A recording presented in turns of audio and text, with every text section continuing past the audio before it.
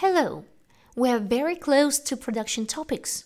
During the previous lesson, we completed the production costing. And today we are going to learn about repair planning. 3D printers have two types of repairs. Technical service, that includes visual inspection and replacement of consumables, and technical service 2, visual inspection and replacement of rollers. Repairs are done every 10 days. Let's create a repair plan for 30 days, which means 3 repairs for 3D printers 1 and 2. The use of the repair subsystem is optional. To turn on repair management functionality, go to Master Data and Settings, Master Data and Sections, Manufacturing, Repairs, and make sure the Repair Management checkbox is selected. To ensure the quality of repair management, you need to keep all the information about current condition of the enterprise equipment updated. Asset management includes supporting the master data of all enterprise facilities, tools, equipment, vehicles, buildings, and so on that need maintenance and repairs. To view this list, go to Manufacturing, Repairs, Facilities. Here you can see passport data and operation parameters for all company facilities. Main facility parameters are in the Main tab. Let's take a look at them. Class. This is a category that describes each facility, such as furniture or vehicle. Responsible department, operation, owner of the facility, and cost center department for the expenses related to repair and maintenance of the facility. Responsible department repair, department responsible for performing repairs in a particular facility. Now let's go to the Work Centers tab. Here you can see a list of work centers that have limited availability while the facility is under repair.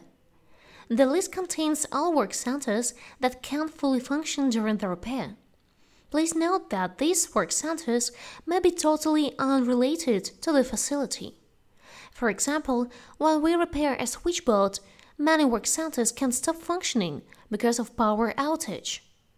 To record running time for a facility, go to Manufacturing, Repairs, Running Time Value Registration. Open the References for Registration tab. Here, tasks for running time registration for facilities are displayed according to parameters set in classes of facilities and nodes. If you want to record running time, you should use the document named Running Time Value Registration. All equipment defects and failures are recorded in the defect registration document. To create such a document, go to Manufacturing, Repairs, Defect Log. Now let's talk about repair activity planning. First, create facility classes. To do this, go to Manufacturing, Settings and Catalogs, Facility Classes, and click Create. Set name to 3D printer. Set assignment to facilities. Set subclasses to No. Great! Now go to the Running Time Values tab. Set running time value to working hours. Set residual lifetime to unused. Set register to independently. Set frequency to 30 days. OK, go to the Repair Cycle tab.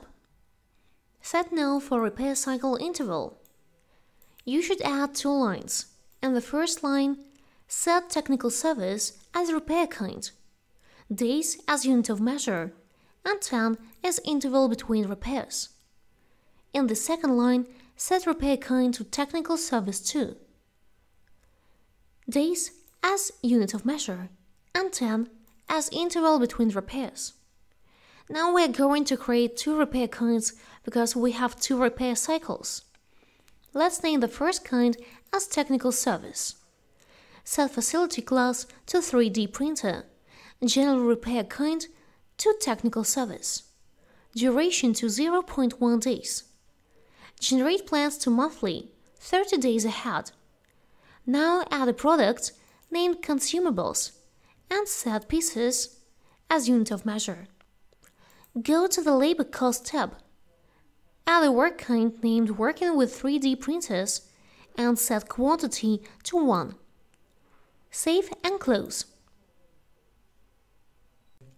Now let's create the other repair kind. Name it as Technical Service 2. Set Facility class to 3D Printer. General repair kind to Technical Service. Duration to 0.5 days. Generate plans to monthly, 30 days ahead.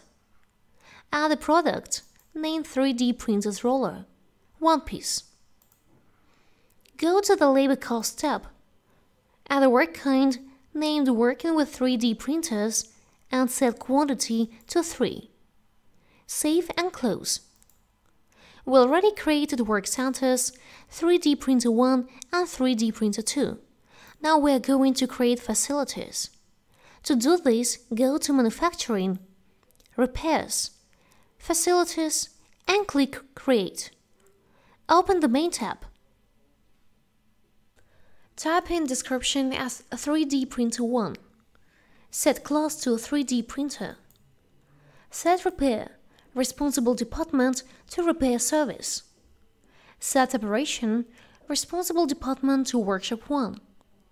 Go to the Work Centers tab. Add a work center named 3D Printer 1. Set status in operation. Save and close. Do the same for 3D Printer 2. Great job! You created the repairs facilities. To automatically create a repair order according to filters and plan rules, go to Manufacturing, Repairs, Repair Activity Planning.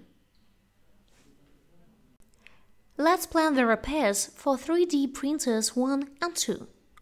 To make things easier, you should set filters here.